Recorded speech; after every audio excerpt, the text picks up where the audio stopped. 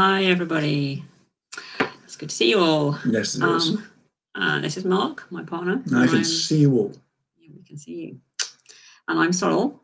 And today we have got the final losing strategy, which is the fifth one, which is withdrawal. You see, he hates it when I speak. Withdrawal. So we're going to talk about withdrawal, and we're going to talk about what you can do instead of withdrawal, because actually the alternative to withdrawal is really, well, I won't say it's easy, but it's got a nice structure to it, hasn't it? But we will come back to that after we've talked about all the kinds of withdrawal that people can indulge themselves in when they're cross with their partner. Or feeling under fire, like, when their partner's very cross with them. So, and we both are going to admit up front that we have both engaged in withdrawal. It was running. Running away. I just ran away. You got in a car and drove away. And I got in the car and I drove away because when a conversation is getting all hot and gas mark 4. That's not that hot, is it? Gas mark 4. I think you mean gas mark 7. I don't know why we're talking gas marks these days. You do everything centigrade. Sorry, I'm trying to be better than you are, and I know where that won't do. So yes, so you withdrew when things got too hot, and you I withdraw when I don't want to have that conversation, and if somebody's forcing me to have a conversation, I'm even more likely to withdraw. Yeah, and I'm the same. And in fact, if they're just shouting and glaring and giving me all that tone and eye contact in the first place, it's time to withdraw. It is. And my ex used to say, "I have a bone to pick with you." Oh. That was a good reason to leave the country. That's what you did. You just time to leave the country until they calm down. When did you leave the country? Don't get tangential away from this.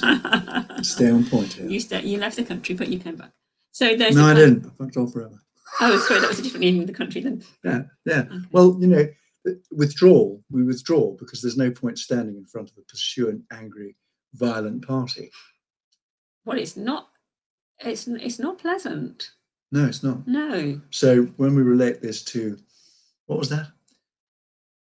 What? The other losing strategy, which is just emptying your mind at someone. Oh, that's unbridled self-expression. Yes, unsolicited, unbridled self-expression.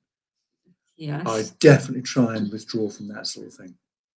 And I think we would say we've both had that same experience of withdrawing from unbridled self-expression. Now, what we should have done is we should have stayed there and nailed them to the wall with their inconsequences. You are horrible. But we didn't. We were graceful and we retired the field so there was less blood. I think I tried a bit of psychological nailing before I gave up and withdrew. So I'm not as guilt-free as you are. That's because I just don't have overblown ideas about my skill sets. Like me. She's ambitious, Yeah. So what we wanted to say, though, was that withdrawal can take many forms, and it can start with something as simple as going into another room with a novel and putting your nose in it, or turning on the television for that matter. And so you're kind of making yourself unavailable for conversation. Or it doesn't always work, because sometimes people will say, "Could you put that book down now and listen to me?" Well, sometimes you are pursued. Sometimes you are pursued. So the withdrawal normally walks along with pursuance. It does. This is the two. Almost always. Yeah, it's pursuit and withdrawal, and then it's just a question of what kind of pursuit. And withdrawal can be quite soft and tender. It can be like quietly passive aggressive. Oh, I forgot. Or, there's that. Yes. Yeah. Sorry. Yeah, I forgot. It can be all sorts. I forgot we said we go out tonight. I'm sorry, I'm not here. Because I've got another appointment. Kind of thing. So it's just basically, this is how not to withdraw, which is our tanty, a stamp, a prearranged, not prearranged thing. Yeah. As a weaponly thing to do. And then, of course, there's the other thing, which is the care package, which is I'm going to withdraw for about 20 minutes. Let's come back to Okay, carry on. Okay. Yeah, go on. Because I was a bit more about withdrawal. Go on, speak. So women tend to withdraw. Well, how do women withdraw? What would I have done? I'd have gone and washed up. I remember this thing about being on the receiving end of some rather angry words and starting to wash up, and then being told I wasn't paying attention Yeah, that was the whole idea, was to not be paying full attention, because if I did, it wasn't very pleasant. My dad used to withdraw to the garage to work on either the car or some project he had going. And I can entirely understand why my dad was withdrawing, because my mother was a very angry pursuer. Did she object to his withdrawal? She didn't like it if he spent the entire day in there. She didn't like it if there were things like jobs she wanted him to do in the house. And she didn't like it if he didn't come in on time for supper or something. So let me ask you this. Yeah. So there's an angry pursuer. Yeah. Being as horrible as possible. Yeah. And then upsets that people don't turn up and have a cup of tea and turn up to supper on time and help them out with those stuff. Sorts of things. I think in the end they managed to get to a point where they could balance these things, and by that time she'd probably run out of energy for being an angry pursuer. Well, she was too ill, but I find that fascinating, because what are the unwilling celibates? Remember them? Yeah, the unself, who just won't make an effort to be attractive or easy to get on with. Yeah. Was your mother a bit like that with regards to him? Why did he run in that way? She was angry.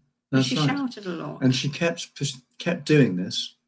And so he just hid in the shed, right? Yeah, effectively, except it was a garage. But right. Yeah, I think it's a very, very common pattern. I don't think. And we find men doing it to women, women do it. It's just not a sex thing. It's a relationship thing. It's a relationship thing. It's one of them's angry, the other one's trying to get away from the anger. It's a classic case of the more, because the more she pursued and the more angry she was, the more he would withdraw. Well, absolutely. And I have seen that play out in so many couples. How can she miss that? What does she think she's doing by continuing to pursue in this way? Well, I don't know, but my guess is it's that jam jar thing again, that they're inside a relationship jam jar this time, and they just don't see what they're doing. They don't see that what they're doing is perpetuating a pattern which cycles around and around and around. Which is why we have relationship coaches. Great. Yes, exactly. Exactly. Because we're outside of that couple's jam jar, aren't we? We're looking, saying, "Oh, do you realise what you're doing?" And then you want to make sure that they understand what they're doing. You see, this is lovely. You as a relationship coach see this and want to heal these people. I, as a filmmaker, want to make comedy. And there is some. There is definitely some. There is some. I mean, it's not very funny for the couple until... It's hysterical. But you know what the funny thing is, that later on, when you've either removed yourself from that relationship, or you've healed it to the point that you're getting on okay, you can laugh about it. Yes. But you can't laugh about it when you're in it. You just cannot see the funny side. Well, that's because the relationship is hell. Well, it is, yeah. It's an absolute, it's a disgusting display of incompetence on both parties. I have to say, I do remember laughing with my lovely friend Les about how awful things were. Did you? Yes. That's actually quite funny. We were quite intrigued by the fact that we were laughing. I was laughing about the whole situation. Well, one should, because I've never seen a relationship. I've yet to see a relationship that doesn't have all these nuances in it. Yes. Which therefore makes anyone's ambition to have a relationship utterly ridiculous, considering what you're up against. You do say some so you have just you know. got to have your sense of humour with you. Yeah, you have got to have I think it's the humility to realise that you are part of the problem. Now, Yeah. I'm not going to say that if you're in a very abusive relationship where, I don't know, your physical safety is at risk, that you should consider yourself to be such an important part of the problem. It's not. I'm not saying that at all. And in that situation, you might wish to remove yourself anyway. However, we tend to end up in relationships where we play out what happened in our family of origin. So, I don't want to go too far down this line because we're going to get distracted. But withdrawal, it's an entirely understandable strategy, but it doesn't work. I think that's because it's a losing strategy.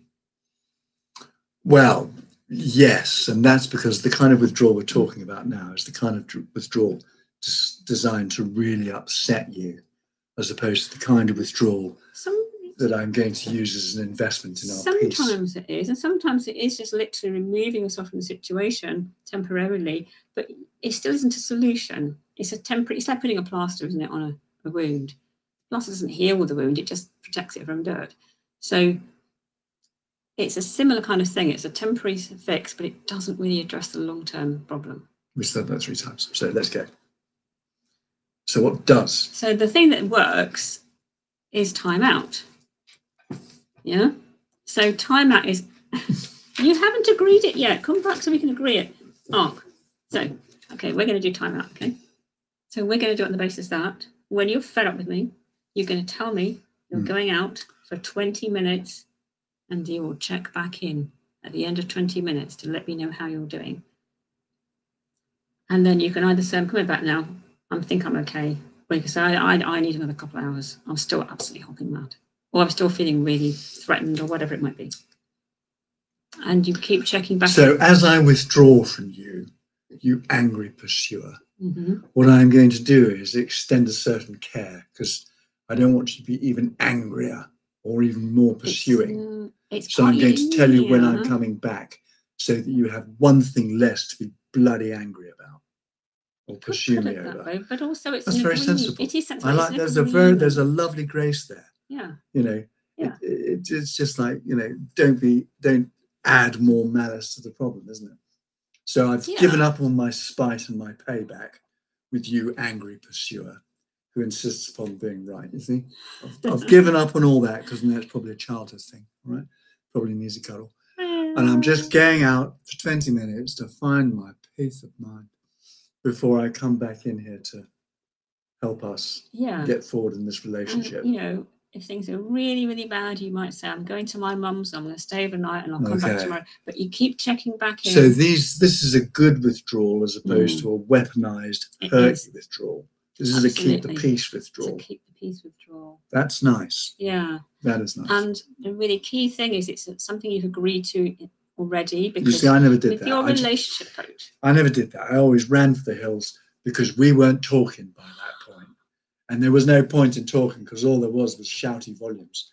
And so that is how one ended up withdrawing. Neither of us knew about timeout in those days. Quickly with a grab bag, you know. Okay, I'm just going to boom! When they've gone to the loo or something. Oh, you mean you'd withdraw when they didn't even know you were withdrawing? Yes. The only reason they knew was because they heard the door slam. They didn't even know that. The door went quietly. I'm not a slammer. Right. I'm just a vanisher. Because, you know, this is not safe to speak to you. Slamming doors is not clever because sometimes you think it happened to me once. It was so painful. Did you slam the door? I slammed it. It was the door between the dining room and the living room. And you were having a tanty? We were having a tanty in the dining room. Okay. And I don't know what I was so cross about. And I slammed out and I caught my finger. It's double doors. Caught my finger between the two doors. I think I got laughed at. Well, you were trying to get away. You were being pursued. Yeah, we were having an argument. And so this was clumsiness in escape. So you should really be careful. And he laughed at you. I don't know if he laughed. I can't remember. Did you cut his willy off later? No, I did not. I'm not that vindictive. Well, Bobbit. Remember Bobbit? Bobbit. Yes, he was a chap who got his willy cut off by his missus, and then he sewed back on and became a porn star. Why are we talking about Bobbit? Because this is the whole thing. If you're going to go to sleep beside someone and you're busy withdrawing and angry pursuing and retaliating and all the other stuff that we've talked about here, well, you're nuts, right? You're going to go to sleep behind this person that you've utterly alienated. I know, it is interesting. And they're in absolute rage. And you think you're going to go to sleep safely beside this? Well, isn't it interesting how you come to what would it be? An understanding in yourself that this person's never going to actually lay their hands on me. If you knew that. The funny thing is I've worked in casualty and I've had loads of patients turn up from that naive position. No, I expect you have. Saucepan injuries and whatnot. Yeah, well, let's not get on the subject of kitchen utensils. Okay. I was going to say to anyone actually watching us, if you're there now at 14 minutes past 2, 14, please say hello in the comments so we know you're there. I think everyone's far too busy at 2 o'clock on a Saturday afternoon. I think it's a very poor time to be doing this. I think this is why we've chosen it, so that we can actually develop ourselves without having to be embarrassed by people listening. Well, perhaps it is. Perhaps by the time unless it's our special fan club, and there's only about 1 million of you, so you know. Oh, and actually, what we should say is next weekend we're going to do something about winning strategies, aren't we? Yes. Which includes timeout. Yeah. But it's not the only thing. And then we're going to have at least 2 weeks holiday. So we're going to be off the air for 2 weeks. And then we're going to review whether we're ever going to come back in December again. So if you want to be here live, next week could be your last chance.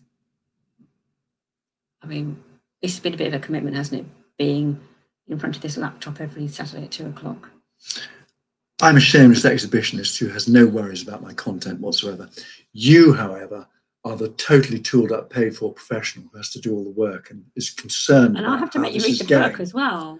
And she has to make me read the book. Oh yeah, the book. So just to give Terry Real, yeah.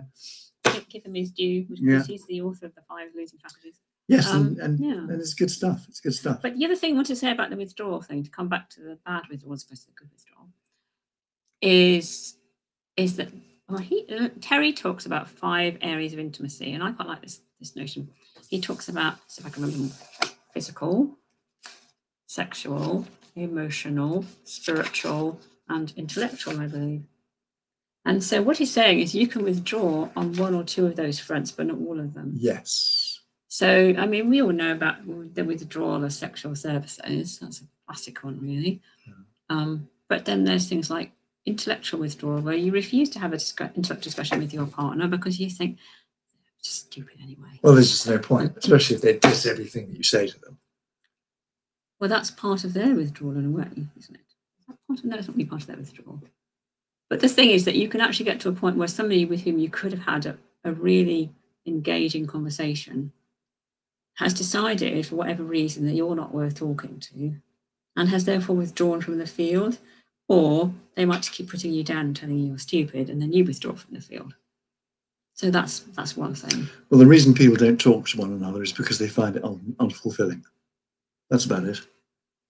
Gosh, you do make some very sweeping statements. Well, it's just basic, isn't it? Most of it. Well, it's unfulfilling because,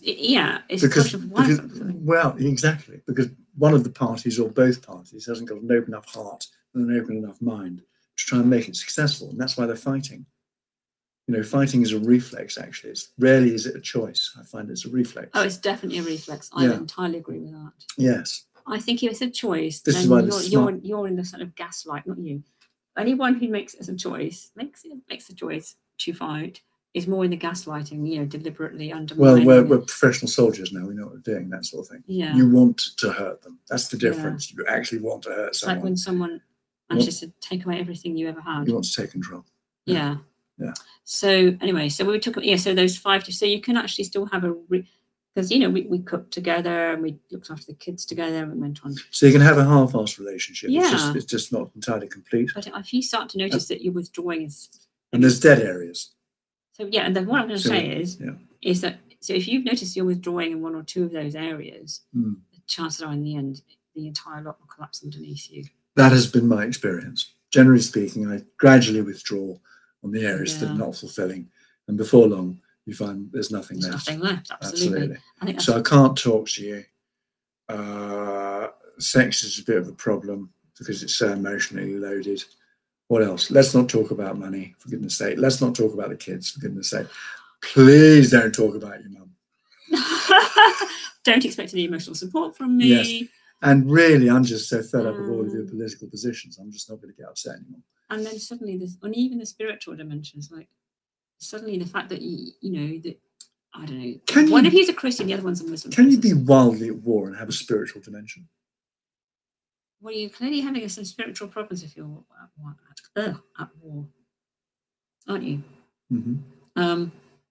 And I've come across couples where they have 2 different religions, and it isn't a problem because they both respect each other's faith and they don't think, oh, but you're wrong because you're a Christian or you're wrong because you're a Hindu, whatever it might be. But if that couple were to get to a point where they were at war all the time, my suspicion is that they would then start to lose that sympathy in the spiritual zone. Then they would then cleave back to their religious bases, wouldn't they? And I think they'd probably start to lose sight of any commonalities. Well, yeah, absolutely. Yeah. You know, if you're going to be a mixed religion relationship, you might be the finest of us to be able to do that. And if it goes wrong, it will go wrong. You know? Yeah, absolutely. Because it's not exactly one that you're going to make bets on, is it? Yeah, you'll be successful. You both come from different churches, so you can't talk about the religion thing. That'll help. Now, if only you became from different political parties and you couldn't talk about that too, that would also help. I just find, I find let's not go down the different political parties thing, because that one I find actually harder to understand than different religions. You can't believe that somebody would have a different political opinion to you. No, I just find it, I can't imagine ever being involved with somebody who's really right wing. Like me and Nigel Farage, no, I don't think so. And mind you, the man is he's completely unattractive as well. Yeah. You see, you're okay. You're in there. Yeah. Nigel Farage. Don't look like Nigel Farage. Yeah, I got thrown out Coots as well. So anyway, withdrawal. Is there anything else we can say about the business of timeout? Because I think that's really important. So the key thing is with timeout is you have agreed this in principle already. You have decided that when things start to get out of hand, one or the other of you is entitled to say, I need some time out. And you do it in a generous fashion, like you described. And you stick to the rules. So role play. Okay. You're upset. So am I taking time out? You're taking time out. Right. Well, I'm finding this conversation really hard. And I'm getting quite emotional. And I think I might say something I later regret.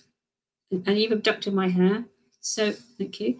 And I'm going to go out, and I will check back in with you in 20 minutes. And just let you know how things are going. And I might come back then if I think I can. That's where I'm going now. I'm going to read this book. Right. And then you do check back in after 20 minutes. And if you don't come back straight away, then you do check in again. And I think it's an hour or 2 hours, and gradually the time gaps get longer. Actually, well, doesn't the timeout also gives the pursuant, the aggressor, notice that it's not going well? It also gives them a chance to calm down. So there's an airbag value. So the interesting thing about timeout is that, do you remember Callan Hammond? Mm-hmm. Do you remember Callan Hammond? I don't know. Callan Hammond's another relationship coach. Okay. And he discovered with his wife that she was the one who used to slam out. I don't know if she slammed out, but she used to go out when they were in the middle of an argument, and he'd get cross because this is without doing timeout. This is just what they were doing as part of their fighting stance. And so then he realized that when she came back, like 20 or 30 minutes later, they were both calmer, and therefore they could be have a calm conversation. However, with timeout, you actually do not talk whatever it is that you were fighting about before you went out. You don't talk about it for 24 hours because you're too hot in the head. You need to let it all. And so I like Callan's thing, because Callan's thing is about during the time that they were apart, they let their thinking settle. So you've got to, this is timeout is really about putting the relationship first. Yes. Lifting the relationship, protecting yourself from this moment of discussion of temperament. Yes. And making sure you can come back to it civilly. Absolutely. Yeah. And I think it's really important what you said about is putting the relationship first. Well, there's no point talking to each other if all you can do is fight and object, right? No, absolutely. There's no point. And there's no point in talking like that with each other until somebody appears to have won, because they won't have won. No. The other party will just sort of say, I can't be bothered to talk to you. And anyway, you don't want winners and losers in a relationship, do you? No, you don't, because winners come with losers. Well, winners tend to be losers in the end anyway. Because in the end, you lose, if you don't sort the problem out, it ends in divorce, and then you lose a whole lot. So as opposed to making the effort to, if you possibly can, amend the relationship, get it back onto a good footing, and then deepening the connection and the intimacy. So what we're saying is there's no point advancing in anger, even if you're going to split up, because that was a very nice point you made there. Whatever a relationship is doing, it might as well be able to communicate clearly, even if it's in separation. I mean, I have seen quite a few people who've parted company and divorced on amicable terms and are good friends afterwards. And that, if you've got children, I think that's really important, because it means that, when you go to the graduations and the weddings and the christenings, if you're doing those sorts of things, you can both go and you can get along rather than sitting there as all tense and it's nonsense. The awkwardness of absolute nonsense, all that guff. Yeah, quite so. Yeah, but you have to have actually parted company on good terms, recognizing that you just couldn't make it work and that you both deserve some respect, I guess. Okay. And being able to be friends. I've never managed it. Well, I reckon that you've never managed it. No. Well, fine skill. Fine skill. I think it's. I did have a go with one of them, but we'd only been together for a year, so it hardly counts, does it? Well, the problem was being friends with somebody who you thought you loved, and then realised that you could probably get along without them. Yeah. You know each other quite well by then. And but no, yes, except what I'd say is that what you've come to know is the character that person has brought with them, and that isn't who they are. The character is what was formed in childhood, and in that kind of that hot space of all the childhood hurts. Are you being all hippie accepting here? I'm just saying that there's. I'm just recognising. Sometimes you're so irritating. So your character is formed in childhood, and it can change. And actually, in opposition to the sort of old-fashioned idea that it took years and years and years, you can actually change in a heartbeat once you understand what your character is, and it isn't who you actually are. So you get to know the person's character really well in awful detail that you wish you didn't. But if once you realise that that isn't who they truly are, and it's just, that whole kind of survival kit thing that people create to look after themselves and their kids, doesn't work in a relationship, doesn't work in a marriage, then it's like, okay, so how do I change my survival kit, and how do you change your survival kit? So it's changing your character. Because I know that the things I did to keep myself safe as a child ain't going to work in this relationship, and they certainly didn't work in my marriage, and nor particularly in the previous ones either. All of which leads us really neatly into the 5 other strategies, which we may or may not do in the weeks to come. And I'm delighted you got really interesting to the end there, because you're all hanging on this cliff edge of, well, there are 5, characters changing in seconds, eh? There are 5 winning strategies. Yeah. None of them have Johnny Depp in them. Oh, no. So I'm not going to turn up. Actually, that's not true. They do. They all have Johnny Depp in them, so that'll be fine.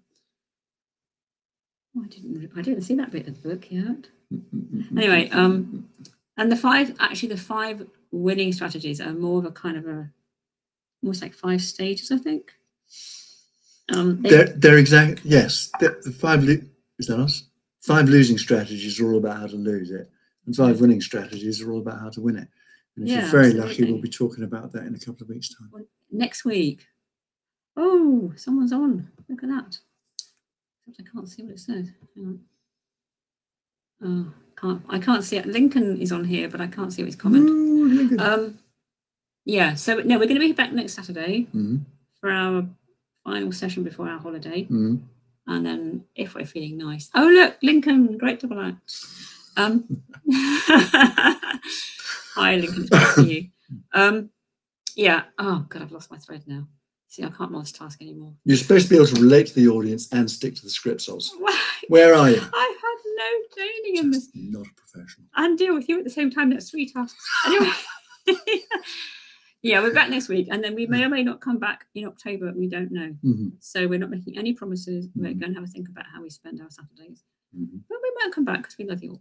Thank you very, very much for your time and your attention. All the million of you that are our friends. And there's Harriet, come say goodbye. And we wish you very well in all of your relationships, even if they're cross-species. So that's to say, we love your cats and dogs and your goldfishes and whatever other creatures you have living in your homes, but not your bed bugs. So see you next week. I'm going to withdraw. I'm stalking off, mate. Bye-bye. Bye.